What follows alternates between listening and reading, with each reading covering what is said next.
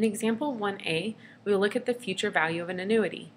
In order to purchase a car when you graduate from college, you plan to invest $2,400 at the end of each year for the next 5 years into a savings account. The APR is 8.4% compounded annually.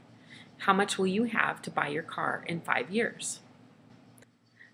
Let's look at this example in the TVM solver on the calculator.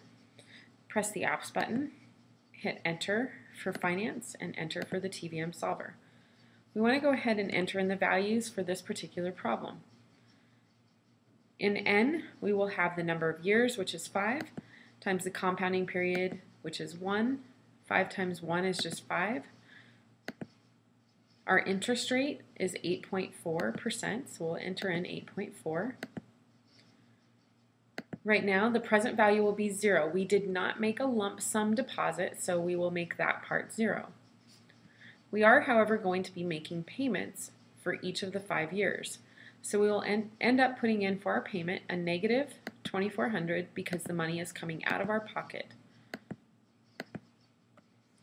Skip future value because we want to solve for that. The payments per year and compounding periods per year will be 1 for annual. Arrowing back up to future value so we can solve, we hit alpha and enter. This gives us a future value of $14,192.58. In part B, we want to look at how much of the money we invested. In order to do this, we'll look at the number of payments we made, which was $2,400 times 5. This gives us a total deposit of $12,000 when we multiply those two numbers out. How much did we earn in interest?